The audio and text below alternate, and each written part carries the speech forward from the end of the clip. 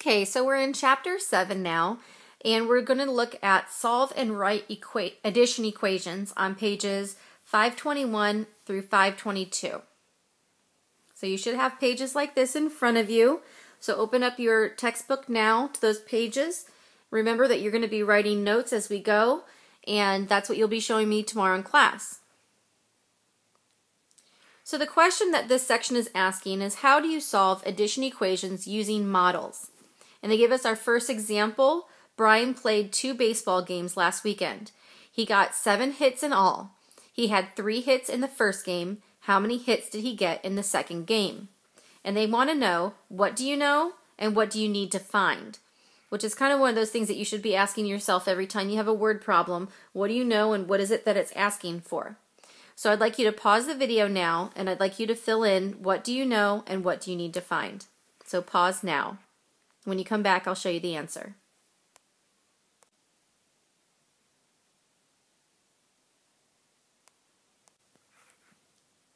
Okay, so what do you know?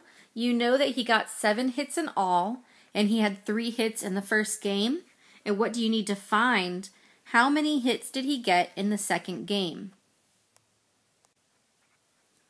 So now the book is going to give us step-by-step directions on how to solve for how many hits he got in the second game.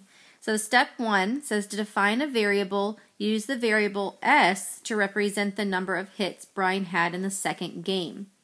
So they're telling us we're going to use the variable S to represent the number of hits Brian had in the second game. Then it wants us to use a bar diagram to help write the equation. So they've set up the bar diagram where they show the total length of the diagram. What does that represent? So we're looking at the total length of the diagram. What does that represent? Then we want to see what the 3 represents, and then we're going to see what we can figure out. So I want you to pause the video again, and I would like for you to figure out what does the total length represent for our diagram, and then what does the 3 represent in your diagram. And we'll pick back up on that equation in the end. Pause now.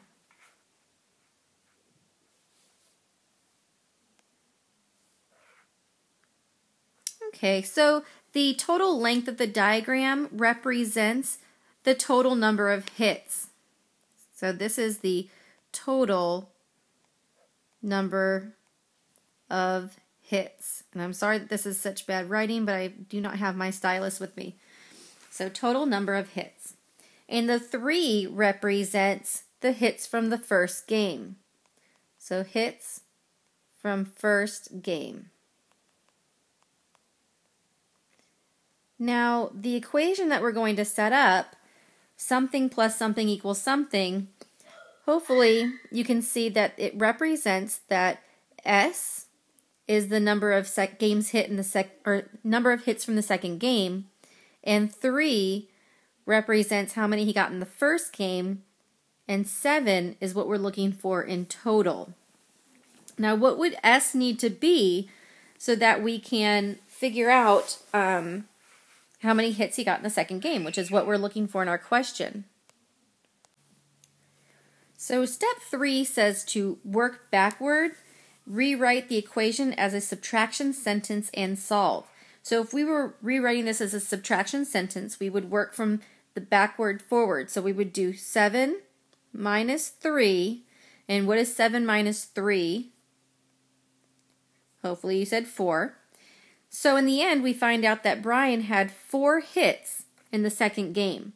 So if you come back up here and you use this bar diagram, you're going to think about this as being 4, this is 3, and so that all together we have the 7. So I hope that that makes sense. Now we're going to have you do some examples on your own and pause the video, and then you'll come back to it. You're going to work on number 1 and 2. Number 1, in the 2008 Summer Olympics, the U.S. won 11 more medals in swimming than Australia. The United States won a total of 31 medals. Find the number of medals won by Australia. And then number 2 says, a lion can run 50 miles per hour.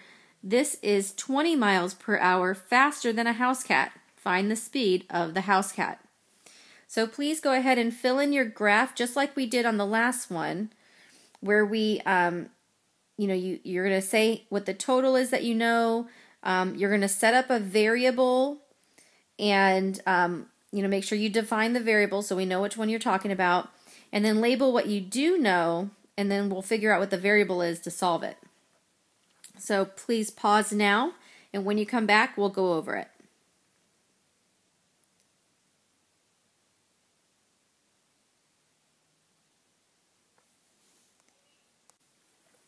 Okay, for number 1, hopefully you realize that the total diagram represents 31, which is how many the United States won, and that we're looking for the variable A, which is what I used. You could have used whatever variable you wanted to, but we're trying to figure out what A is if the United States won 11 more medals than Australia.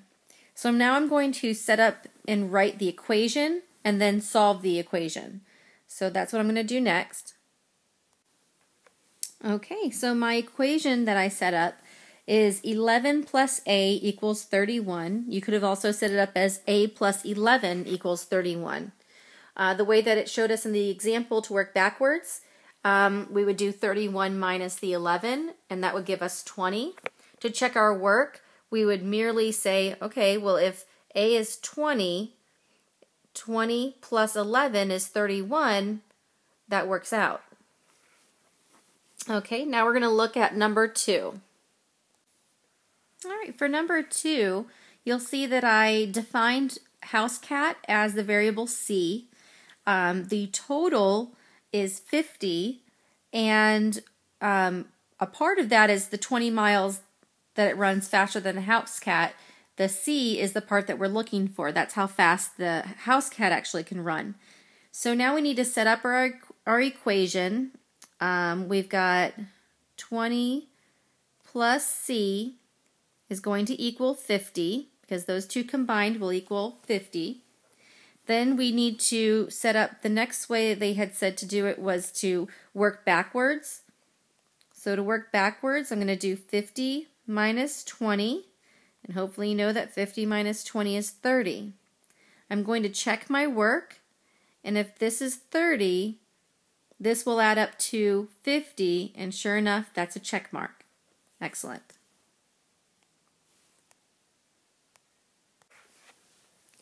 Now the second activity that they're going to give us is an equation is like a balance. The quantity on the left side of the equal sign is balanced with the quantity on the right. To solve an addition equation using cups and counters, subtract the same number of counters from each side of the mat so that the equation remains balanced. So for example, just a mention, if we had 5 plus 5 equals 10, then we have a balanced situation here. 5 plus 5 makes 10, 10 is 10, so they're in balance. So keep thinking of balance when we're doing these equations.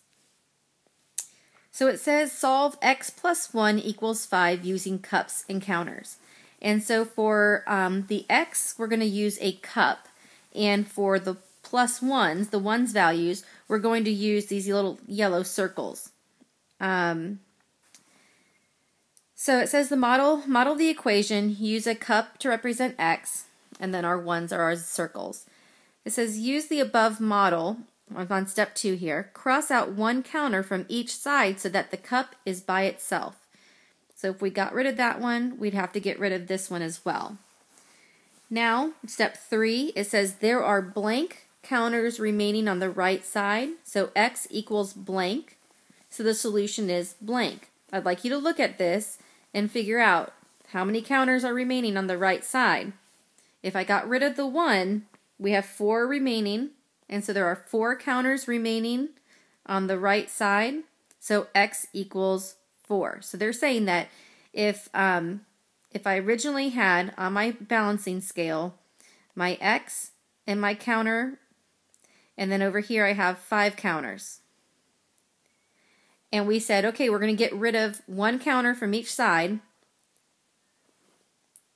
And what are we left with? Now, it's still in balance. As long as I take one thing off one side, one thing off the other, I'm still in balance, and x is balancing out with the 4. So the 4 counters are the solution. And then if you come down and check yourself, if you know that it's x plus 1 equals 5, and we're saying that x equals 4, then when I come over here and I plug in 4 plus 1, it should equal 5. So 5 equals 5, check mark. Is this sentence true? Absolutely. All right, that was the end of the examples that they gave us to work with. In class tomorrow, we'll be doing the other examples. Hopefully you understand the concept of using the mat. It's really helpful. If you'd like to hang on for just another moment, I'll go ahead and show you another example, just so you can get used to seeing that balancing in the mats. Okay, I always like using the scale because I think that balancing on a scale makes sense to me. And I'm going to use the mats, which are the white squares here, to represent the mats that they like to use as well. So let's go ahead and we're going to make this equation x plus 3 equals, I don't want to get too big, so how about we just say 6. So over here we have, let's say, our line, because I've been talking about using lines to represent x, so we might as well stick with it. And then for the 3 1s, I've been using my circles, so why not stick with that? Here are my 3 circles. So this is one side of the scale, and this is going to be my other side of the scale. See how that works out? So over here, we're going to have 6 circles. Okay? So we have our x plus 3 on this side, on the left, and then on the right-hand side, we're going to have our 6 1s. And so we're saying that whatever x plus 3 is, it has to equal 6. So whatever x is plus 3 will equal the 6. Now the way that they just told us was, how about we get rid of the extras? Let's leave the variable by itself. Let's get the variable by itself. So if I'm going to take 1 away from here, I need to take 1 away from here. If I'm going to take another 1 away from here, I need to take another 1 away from the other side. Because what I do to one side of the scale, I have to do the other, or they're going to tip. So if I'm taking this last one off from this side, I need to take 1 more off from this side. And so we end up with our x equals 3. So x equals 3. Now to make sure that it works, we're going to check our work. X plus 3 equals 6. We're going to see if this works. X we said was 3. So if we do 3 plus 3, will that equal 6? Yes, it will. Check mark. So I hope that that extra example helped. We'll go over more in class. I'll see you in school. Bye-bye.